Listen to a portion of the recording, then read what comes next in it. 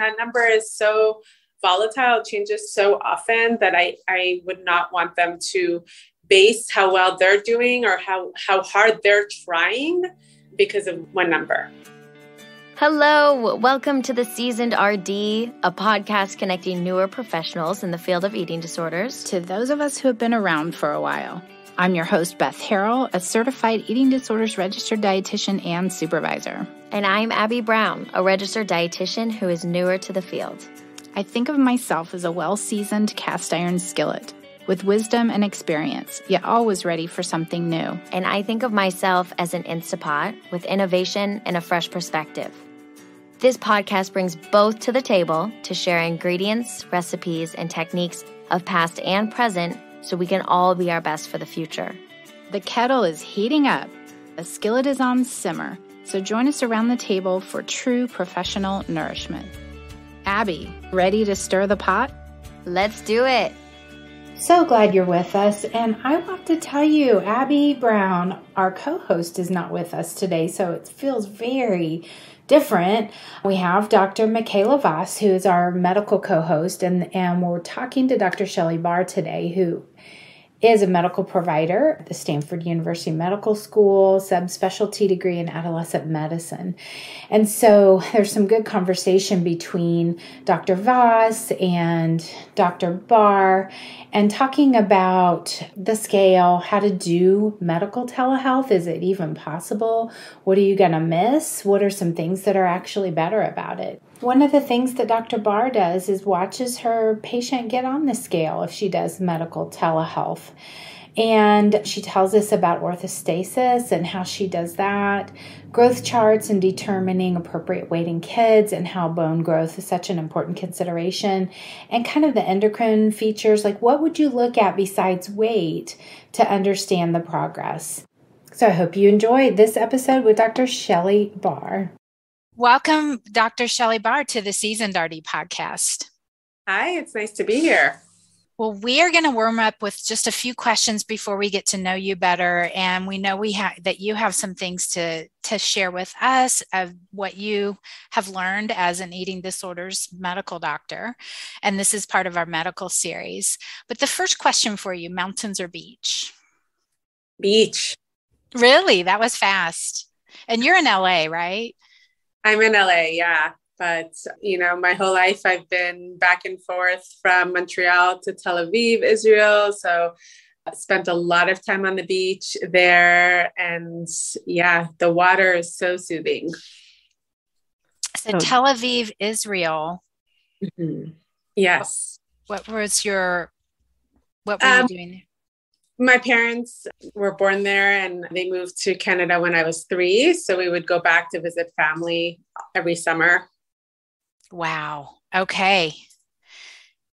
Very cool. I almost went to med school there. Oh, yeah. That was fun. I'm glad I did it, but awesome. Okay. I got another one for you.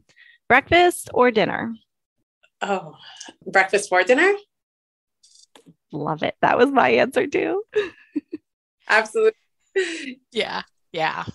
And then the last one is audiobook or paper book? Paper. So you got the old fashioned holding paper in your hand kind of. Yeah, I've always been an avid reader. I mean, it was something I would do with my dad every Sunday. We would go to the bookstore and he didn't care how many books I wanted. It was never an issue. He would always buy me as many books as I wanted. And I just love flipping through books. Oh gosh, this podcast goes back to old-fashioned people who had taken board exams with pen and paper. Also, the only thing available was a library. There wasn't the internet. So the old-fashioned books kind of fits with going back in time and holding paper. There's nothing like that. You can't do that. You can't replace that electronically. Right. I do have a Kindle and I use that whenever I'm out of my house, but in my house, I like my books. Awesome. Well, I'm going to take you back because, like I mentioned, this is a podcast for all levels of professionals. They're medical, therapy, nutrition, physical therapy, but people who are just studying in internships or getting ready to take a board exam. So I'm going to take you back to a board exam that you might have taken. I don't know, you choose one, but is there a story or an anxiety level or something funny that you can remember from going back to that time? I remember taking my internal medicine board exam, and it was in San Francisco, which is where I did my residency. And I had to drive to get there. I was so stressed out that, I wouldn't make it on time. They're very strict with times. You have to come in at a specific time. You have to put all your stuff away. And I kept waking up every hour, the whole night, every hour. And my husband's like, this isn't your first exam. Why are you like, this isn't my first exam, but this is the exam. What are you talking about? I'm like, of course I'm weirded out. I left the house at 4:30 in the morning. I got to the parking lot and just sat there all by myself for 3 hours. And I was just like, I don't care. I'm here on time. That's all that matters. Oh my gosh. So 3 hours you sat by yourself? And how long was the exam? Oh, it's a full day exam. It's 2 blocks of 4 or 5 hours. I don't remember, but it was it's a full day. Yeah. That is so much wiser than my recent board exam where I missed a turn off the highway, and it's in the middle of Kansas. So it was 30 minutes before I got to turn back around, and I was over an hour late to my exam. So I praise you for what you did. That was a smarter move. Gosh.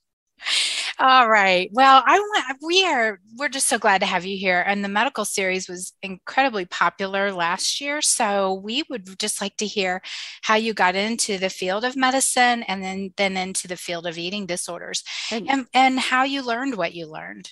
I'm also curious how you got into adolescent medicine too, because I see a lot from pediatrics and from family medicine, but not so much from internal med. So that would be interesting. Yeah, absolutely. So medicine I got into actually because of high school. There was a program through high school called Hospital Opportunity Program for students. And that was so Montreal's a little bit different. We go 10th and 11th grade. We don't have 12th, but I got accepted to the program, and basically you go and rotate through different hospital units once a week for 5-6 hours at a time. And that was my first real exposure into the medical field and really just started opening my mind to it. Before then, I always thought I was going to be a teacher or a lawyer. And then, just did science background and really enjoyed biology and chemistry and organic chemistry and all of that. So that sort of pushed me towards the medical science field. How I got into adolescent medicine. So I actually did a family medicine. I lived in Israel for 10 years. I did a family medicine residency there. So was exposed to pediatrics and a lot of OB-GYN through that residency. Met my husband, moved to San Francisco, did an internal medicine residency, and was really lucky to have an amazing program director who saw my love for young adults and teens, and was also lucky to have Dr. Wibbelsman, Charles Wibbelsman, who was then the director of the adolescent medicine clinic at Kaiser in San Francisco. So I got to do all my electives with him and rotations, and just fell in love with it. And then was lucky to get into Stanford fellowship. So Charles Wibbelsman and Kaiser. So in the Midwest where I practice, that's not as popular, but a lot of people that I have sat next to at international conferences for eating disorders talk very highly about Kaiser. Yeah, it's definitely more of a West Coast.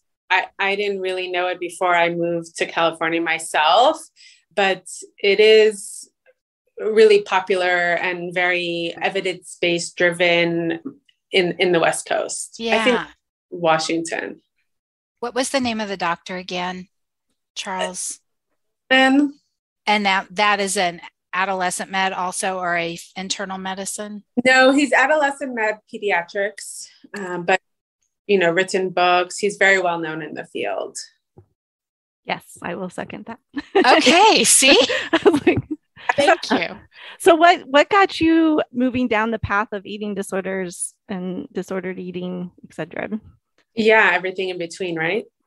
So Stanford has a very, very large eating disorder program, as well as an inpatient medical unit, which I was lucky to be part of for many years and then work as an attending. But so that's sort of what started it for me. I mean, in the back of my mind, doing adolescent medicine always encompassed it all. But once I started working at Stanford, it was a very big focus because of their inpatient unit.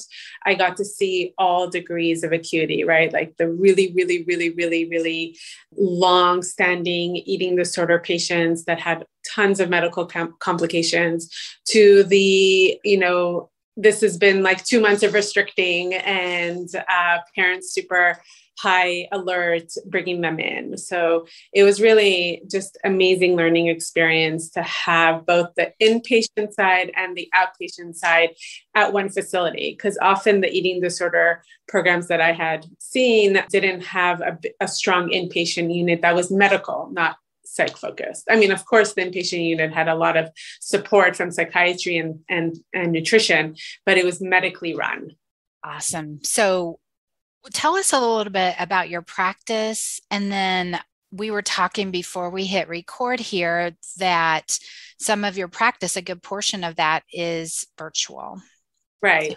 So currently I have a private practice in the eating disorder, disordered eating medical complications of, and that includes anything from low heart rates, low blood pressure, missing periods, right? Those are all medical complications, low bone density, things that are really, really important to know about and to educate our patients about, because often they don't realize the medical complications associated with an eating disorder, right? And that's where the danger occurs from a medical standpoint. A lot of my practice is in person, but a lot of it is also virtual. Using a ClearStep scale, I can get their numbers transmitted to me. I do it all live, meaning I watch them get on the scale. And I think that's a really important component when you're doing this, because I have had clients who will truthfully say, I try to manipulate things by getting on the scale with my cat, with getting on the scale with some weights. And of course, when you look at the platform of the scale, ClearStep, you can see when there's been a really large jump, you see the percent change and you can recognize that there's a problem. But, a lot of our clients have been dealing with this for many, many years and sort of know the system. So I feel more comfortable when I see them doing it with me live. And then I have them do vitals with me. So I have them lie down for 5 minutes and then get a blood pressure and a heart rate, and then stand up for 2 minutes and get a blood pressure and a heart rate. And that's called orthostasis. So when someone goes from the lying to the standing position, we all have a jump in our heart rate, but we don't want that jump in our heart rate to be too high, or that signifies that there's malnutrition. How do you get those measurements?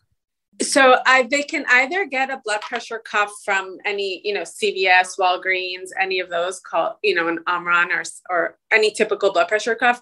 ClearStep also has a blood pressure cuff that they can purchase with the scale. And so those numbers are also electronically sent over. And are they, I'm assuming, automatic blood pressure cuffs? They're not manually taken? Right. And do you find those to be accurate enough, especially for some of our patients that are sicker and have lower blood pressures? Yeah, absolutely. I mean, I've had it record, 79 over 40s. Okay. It's actually pretty great with heart rates.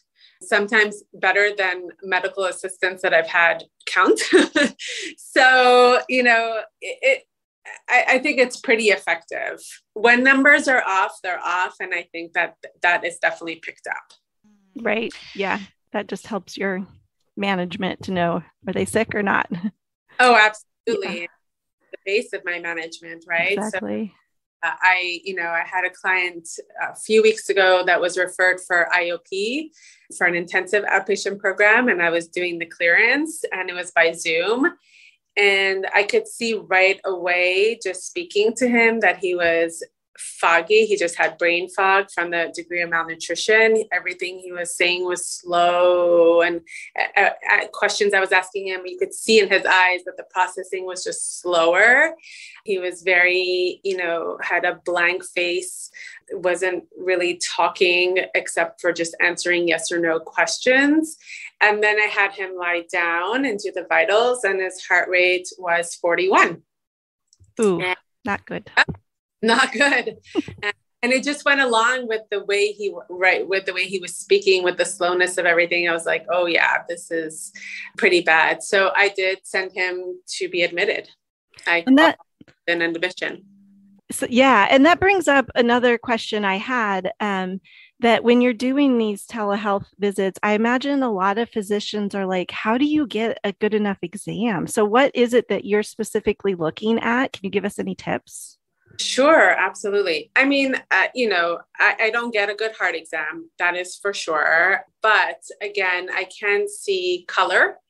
I can see, I often have them lift their shirts up so I can see intercostal muscles. I can see back muscles. I'll have them, when they stand up, I can see gluteal muscles. So butt muscles, their face, right? A lot of our clients will lose their temporal muscle. That is very clearly seen through video. And then skin, again, skin dryness, skin color, skin texture, all that can be seen. Depending on the client, sometimes I'll have them palpate their neck and their supraclavicular area to look for any lymph nodes. You can see hair, right? So the lanugo, the hair that grows with severe malnutrition, you can see that on the arms, you can see that on the face. So little things that you pick up from doing this for so many years. And just their mental status too, like you were saying, is they're just not responding as quick as you would expect. Absolutely. Absolutely. And you were mentioning that your client or your patient was surprised that you could tell so much. Yeah, my client with the dry skin, he was just like, what? How did you? And I was like, well, your knuckles are all red and peeling and chapped. I mean, they think that I'm just looking at them speaking and that I'm not looking at the whole, some of this is also really, really cool on my end because I've never been in these at their homes, right? I mean, when they come to my office, it's in my office. I haven't seen how they live, where they live. And that tells so much about them as well, right? About, how their room looks or their kitchen or wherever they're zooming from. That too gives a lot of information, which I think is just another perspective that as clinicians, we don't often get. Mm-hmm. And if they're lying on their bed, still curled up in a blanket, or if they're dressed in, appropriate. One thing I do hear that's pretty consistent, it sounds like you require your patients to be at home or at least in a building, not driving in a car and not multitasking. I think that's really important. They need to be in a place that is secure, meaning that they feel comfortable in, but also where there's privacy, and they need to be able to lie down. I have college students that I Zoom with, and they, I always make them kick out their roommates. I, have to make sure that, privacy, but also that they're at a place where they can feel comfortable opening up, because so much of this, right? Definitely there's the medical side, but there is the side that's where this is coming from and what is happening in their lives, whether it's past trauma they have to talk about, or family situations or interfamily systems or whatever is going on, stress at school. And I need them to be able to be open and forthcoming. I love that because our clinic has struggled with those things. Even the parents, they're like, oh, I'm at the grocery store. And you're thinking, oh, how can you get a really good visit when you're picking out avocados? Yeah, you can't. Unless you're a nutritionist shopping with them, maybe. Right. I did get some information about what they're picking out. Same on my end too, right? Like I'm in a place where I can give them my full attention and make sure. Point. is provided, right? I'm not out shopping or in the car or doing anything like that. Mm-hmm. All right, let's take a quick break to recognize our sponsor, MyClearStep.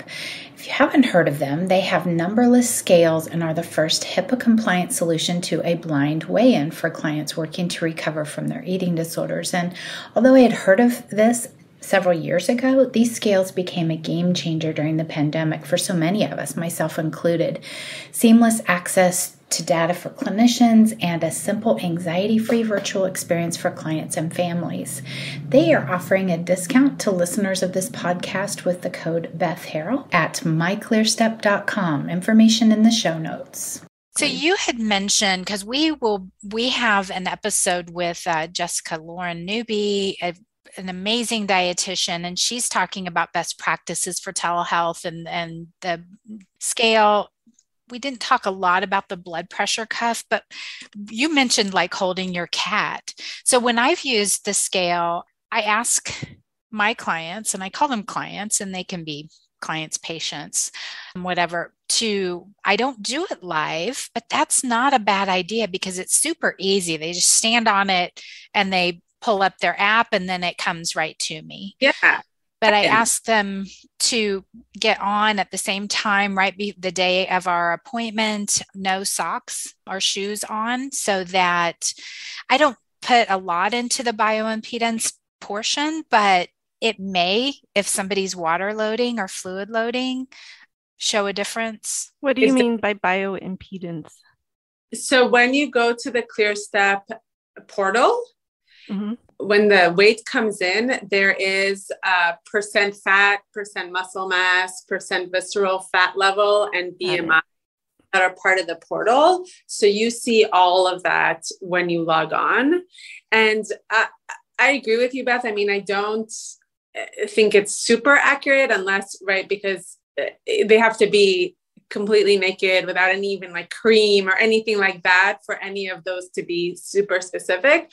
But if I see large fluctuations in them, then it, raises a question mark in my head and I ask more questions depending on what I'm seeing. Exactly. So I see it more as like a red flag. Mm-hmm. And like you said, it's those large changes. Yeah. So I had a patient who it was like a 6-pound change from one week to the next. And there was not a change. He was not endorsing any change in his activity level, his intake. I called and talked with his mom. This was a teenager. So I said, I think he needs to go see his regular doctor in person because I'm really concerned. Well, what we found out is that the mom had moved it from a tile floor to a carpeted floor. Yeah. Yeah. So you do have to make sure that the scale is on a floor tile. I even have a Stanford student who I see, she's so sweet. And she bought a tile because she's in a dorm and they only have carpets. So she actually bought one tile and puts the scale on the tile. But you also can't have socks and obviously no shoes, but that's a good thing because we never want them to be with shoes, but they also have to take off their socks. Do you guys make them use the restroom beforehand? I do. Sometimes that is trickier because they don't always have that right away available to them, depending where they are and who's the client. But I try to make sure that they do that. Also, I would say that most clients I see on a regular basis at a regular time, right? I don't see them like once in the morning, then like a week later in the afternoon. They mostly have a regular time schedule. So they're getting on the scale at about the same time every week or every other week or whatever it is. Yeah, all good points. It is. And so, Dr. Voss, it's one of those things that whether a clinician agrees that the weights need to be blind or open, for these clients, it just lets them know somebody's able to see that and they don't have to focus on the number because those numbers can just turn into a rabbit hole very quickly. Also, those numbers fluctuate, right? I mean, if it's a teen who's at the prime of their growth chart and every 3 months that weight is changing. I mean, right, even if they don't have any eating disorder, if they're just 14 years old and they're coming in for a visit, if we would take them 14 and 3 months, 14 and 6 months, 14, that weight is constantly moving. So to have them focus on a number that is continuously changing just, defeats the purpose and feeds the eating disorder. So you brought up one of my favorite topics, and that is determining appropriate weight ranges in those growing adolescents and young adults. So any advice or tips on how you go about determining where their weight goal should be? Yeah. So first and foremost, growth charts. I think those are super important. So I try to always get those from the pediatricians, because if we have a kid that's always been on the 25th percentile, I am not going to get them to the 50th percentile. It's not fair to the family. It's not fair to the kid. It's a lot of pressure. I will get them back to their 25th percentile curve, right? I will push for that, but I won't push to get them to a higher curve. If they've always been a 50th percentile kid, or if they've always been a 75th percentile kid, right? If we're looking at anyone who's in a larger body, right? And they've dropped curves, I want to get them back to their curve, because that is where they are going to potentiate their growth. And right now we need to potentiate their growth. That's how I look at it. So to go back to your question, growth charts first. And once I establish that, then I find a median body weight number. So that number that'll get them to the 50th percentile of their BMI chart based on what curve they're at, right? So if it's 50th percentile, because that's pretty easy, then I'll go to their age, their height, and I'll find that number that gets them to the 50th percentile. So I should ask, are you a believer in open weights, blind weights, or a little bit of both depending on the client, patient? I mean, I think it really depends on the client, but overall, I've never seen, do you mean, should they know their goal weight? Should they know their weight each time? Yeah. No. Do you share weights at every visit, or do you hold those back? What I share is whether there's progress or no progress, whether we have to change anything in the nutrition component or the exercise component. To me, a healthy weight is one where, if it's a female, there's regular periods, regular menstruation, right? Because we want bone growth. So that is what's key at this age. So if I have a female client who is getting regular periods, who is doing the sport she wants to be doing, and weight is in a well-maintained place, then that's a good weight, right? If we don't have periods, but she's made the weight that we expect, then we have to push, right? I mean, everybody's a little bit different. And although we would love for everyone to have read the books, that's not how it always works. Gosh darn it. Too bad, right? I love what you said, because I always struggle sometimes when I want to give feedback, but I don't want to use numbers. And so I'm like, well, it's up, it's down, but you use the word progress. And I really like that, because it's more inclusive to not just weight, but we're working towards a goal and you are making progress to that goal. So thanks for that terminology. I'm going to use that. Yeah, absolutely. Again, I think the focus should be away from just one specific number, because that number fluctuates also whether they've had a bowel movement, whether, they're getting, they had more water one night. I mean, that number is so volatile, changes so often that I would not want them to base how well they're doing or how hard they're trying because of one number. And that really can go off kilter pretty quickly if they're looking too closely. It's kind of like food labels. I mean, if we're looking at a black and white food label and it says you're supposed to have a half a cup, people think that they're supposed to have a half a cup. Well, that may not be right for them. And progress would be not looking at the label, but also being able to eat until they're satisfied. And like you said, when weight is stable, are there other medical things that you look at besides the period and the weight? Heart rates are a big thing. So, you definitely want to have a heart rate that's above 50 during the day. and orthostatic tachycardia or hypotension. So a jump in your heart rate when you're standing up or a drop in your blood pressure when you're standing up, those are all signs of malnutrition. The other thing I think is also important to discuss is that we're talking about malnutrition, right? We're talking about degrees of malnutrition, whether they're mild, moderate, or severe, and that's based on where the client has been and how much weight they've dropped. And I think that allows us to include a much greater population. I think that's often how eating disorders are missed in clients in larger bodies, because they're looking at us again at that one specific number instead of looking at the degree of change. Yeah. They can even be praised for that one specific number and not even paying attention to how they got to that number, which is so important. Mm-hmm. Absolutely. Yeah. And it can be too with the blind or open, if with the clear step scale too. And I'll just share this was a different male teen that I was working with. He was in college, so freshman, but I just shared the information with the medical doctor and tried to get him to not pay attention to the minutia of the weight number. And then when he got to a place where he was stable for about 8 to 12 weeks, it was in that range. And that's where the doctor felt like he had done okay. Then we started talking numbers, and that's okay too, but it depends on the client, depends on the patient. Yeah. The other thing I think is helpful with a clear step scale is that, we always tell our clients to move away, or we try to have them move away from daily weighing, right? A lot of our clients get on that scale multiple times a day or once a day at minimum, which becomes very obsessive and compulsive, and we want to move away from that.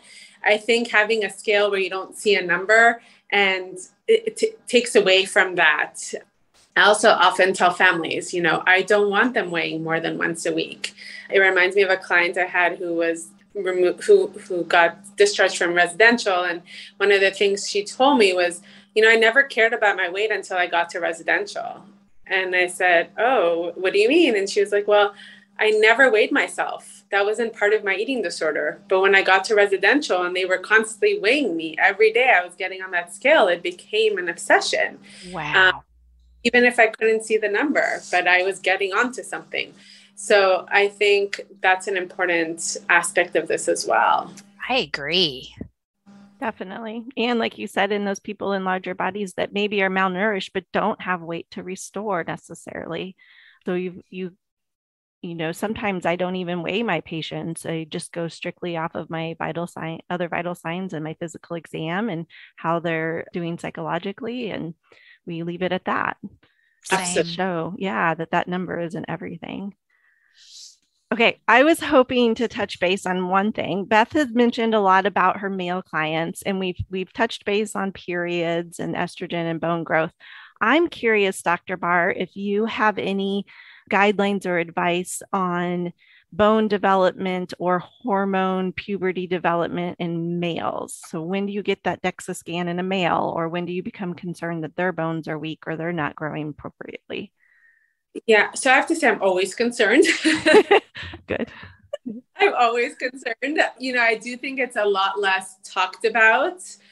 COVID, I think, really and there were all these New York Times articles about it and males and eating disorders. I definitely see it in my practice. There's been a large increase in male eating disorder clients. I first start, as always, with history. So I ask the hard questions. Are you waking up with morning erections? Are you able to feel, how is your libido? Those are big concerns in males that they often won't talk about the weakness in their activity, in their exercise, or they're, unable to lift, I used to be able to lift X pounds and now I can't. That's less talked about. But if you start talking to them about what's going on with them sexually, that provides a lot of information. I get a testosterone level, just like I would get an estradiol level in a female. I get a testosterone level in a male, and they are often really low. And that tells me too that there is a reproductive problem, and if this is a pre-pubertal male, then that will affect puberty, and that might affect their height growth, and it might affect how quickly they get into post-puberty time. So this is kind of a dietitian question that both of you medical doctors are going to say, Beth, you've been doing this for 30 years and you have this question. So for females, is it follicle stimulating, or is it the estradiol that depends on the time of month? So they all three, LH, FSH, and estradiol, all depend on. But when you are looking at those numbers based on malnutrition, the whole axis will be low. So when it's period related, the numbers fluctuate differently. When it's PCOS, your estradiol could be normal and your FSH and LH can be different. But when you're talking about malnutrition, your whole axis is low. So your FSH and estradiol are all low because the body is trying to defend itself, right? It's saying, I'm not going to have a reproductive self when I can't provide myself with enough energy. So I'm just going to depress the whole axis from the brain down to the ovaries and not have any hormones. Okay. So is there something similar in males, or is it just testosterone? Are there cycles? You can H and an FSH, but I feel the most accurate is this testosterone, a really low testosterone. Yeah, and that's consistent with what I do too. And females, I usually will get the FSH and estradiol together because I'm often dealing with different stages of puberty, and it just really helps solidify that picture for me. And I do staging of where their sexual maturity rating, or Tanner staging, to help with that as well. Thank you so much. Okay, so this time went really fast. I have a wrap-up question. Dr. Voss, did you have anything else that you want to make sure to cover? Okay. So Dr. Bar, going back to when you first entered medical school or the field of eating disorders, what do you wish you would have known then that you know now? And take your time with that question if you need to, because you've given us a lot of information of things that you've learned over the years. For those who are just starting out, let's spare them. I don't know if I would spare them, because I think that every experience that I had as someone who did 2 residencies and a fellowship, I can say I didn't, love doing that at that moment in my life, especially having 2 kids through internal medicine residency. But, I think every part of it taught me something. And I think what I would look at my younger self and say is try to breathe through it and see what it's trying to teach you, what path it's trying to take you on, because the path is constantly changing. If someone would have said to me, a year ago, you would be living in LA doing a private practice, I would say, what? I'm never leaving Stanford, and I think every door you open and every path you take leads you to another door and another path, and trying to breathe through it and trying to look through and see what you can learn from that is key to moving forward. I love that. Breathe through it. I do too. Breathe through it. And so this is what I love about doctors who decide to practice in eating disorders, is that there can be the whole analytical piece of doctors who are doing a lot of the research, but also kind of the narrative, like you talked about, Dr. Bar, is just breathing through it. Like, don't be afraid of the things that you're going to mess up on, because it's all a learning experience. And you will mess up. And you will mess up. Right. You will hear no. I think the first time you hear that no, you're like, you cringe, right? You're like, what do I do now? Exactly. All right. Thank you so much for joining us. All right. If you've made it this far, I want to thank you. And we ask that you please review, follow, and share this podcast with others so that it can get out. And stay tuned for a little more from our ClearStep sponsors, including an in-depth discussion about best practices using numberless scales. Let's lean on each other and learn from each other so we can grow together as professionals in this field of eating disorders. If you want to connect with me for supervision or membership with monthly content, please find me at bethharrell.com/professionals.